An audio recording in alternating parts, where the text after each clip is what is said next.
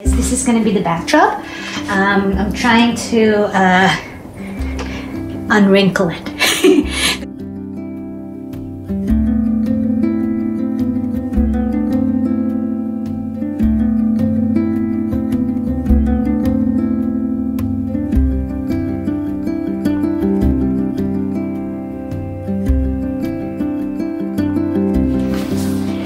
Okay, this is taking much longer than I thought.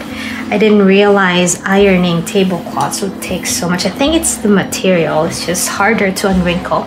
But I thought since we have a lot of time, perhaps I can also take some time answering. Some people have asked me questions, sometimes in person, sometimes by email, and I thought I should take this time to answer some of your questions, hit two birds with one stone. And so, okay, question number one. When I started, I didn't really start bookbinding with a view of starting a business. Actually, I was just at that time looking for a hobby that would really engage both my hands and my mind, learning something new. It was during a time when I was grieving and having a hard time. Some of you might have seen my testimony in my website, but when I first started bookbinding, I was really just looking for a therapeutic hobby. And so I taught myself watching YouTube videos how to do bookbinding. And yeah, when I started, I just loved it. So I just kept doing it for a couple of weeks, and then it turned to months, and then eventually I thought, maybe I can start this into a business. And so I did some research, asked around, watched even more videos, and yeah, that's how it all began. And the significance of amethyst stone is just like in line with what I was trying to achieve, which is to learn how to take care of myself with mindfulness and achieve some calm within my life. And so, okay, amethyst, I really like that. And I didn't want to call, I've always been an artist. Besides bookbinding, I also draw and paint and edit videos and a lot of other things, and so I didn't want to limit my shop with just bookbinding. And so I figured, if I make it a studio, then I can kind of open it up, make it more general, and so in the future, if I'd like to expand this business from bookbinding to other things, it'll be possible.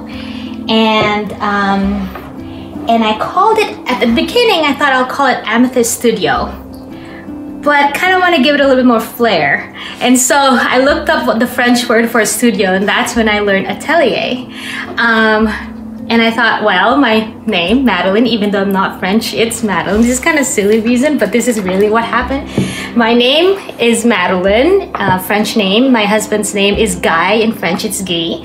And so I figured, why not just call it Amethyst Atelier? And so Amethyst Atelier was born. That's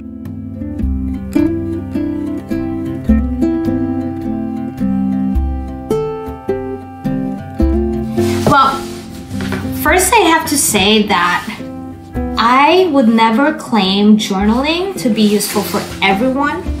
I feel like everyone is different, and you know, what might work for one person may not work for the other, and that's okay.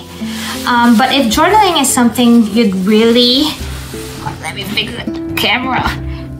But if journaling is something you'd really like to try, I guess the advice I'd give someone is, well, first,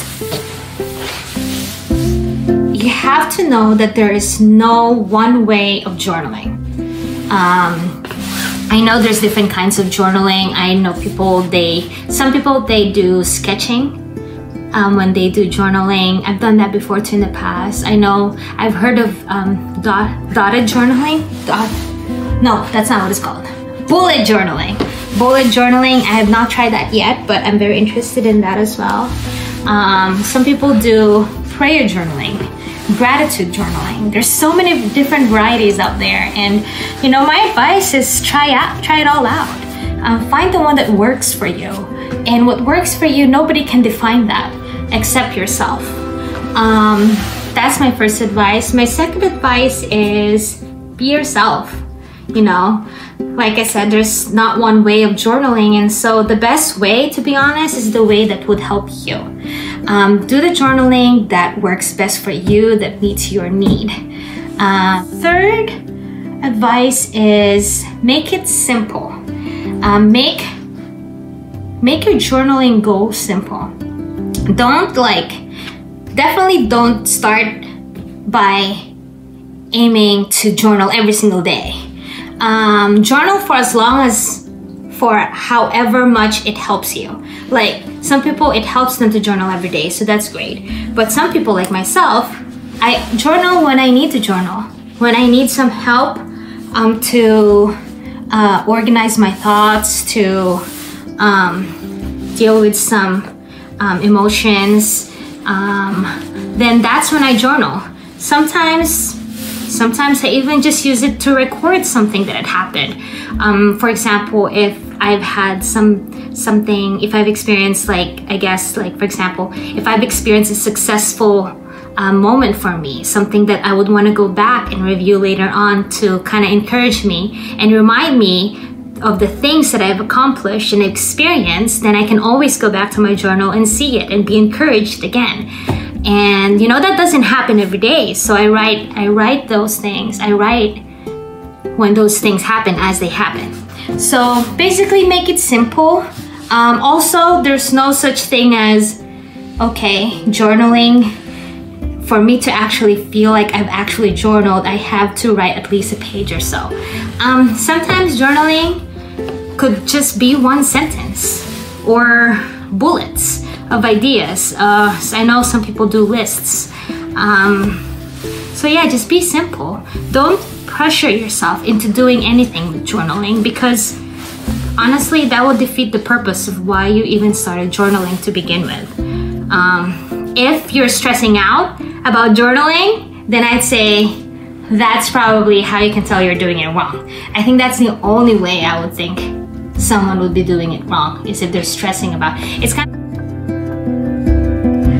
I guess the hardest thing is that as a business owner, you are wearing a lot of hats, a lot of different hats. You're the business manager, you're the producer, you're the accountant, you're the marketing director, you're the purchase manager, what else have I missed? You're the research and development person. You're pretty much, basically, you get what I mean. You're everything. And it's hard to manage your time and your energy, and yeah, I think that's the hardest part about it. I guess for me, the most rewarding part of it is I get to do what I love to do. I love bookbinding, I love art, so I love being able to wake up every day and create things. Another good thing about owning your own business is you are in control of your own time. And so that actually can be a good thing and a bad thing at the same time. It could sometimes feel like you don't have a structure with your day. You really have to take initiative and be on top of organizing your day, structuring your day. But at the same time, it's nice that you can take a break when you want to, when you need to, and oh my gosh, guys, I think it took me 3 hours or so to do this. But thank you for watching with me. I hope I answered all of your questions adequately. If not, feel free to write down below any more questions you might have, and I'll try my best to get back to you guys shortly. Have a good day.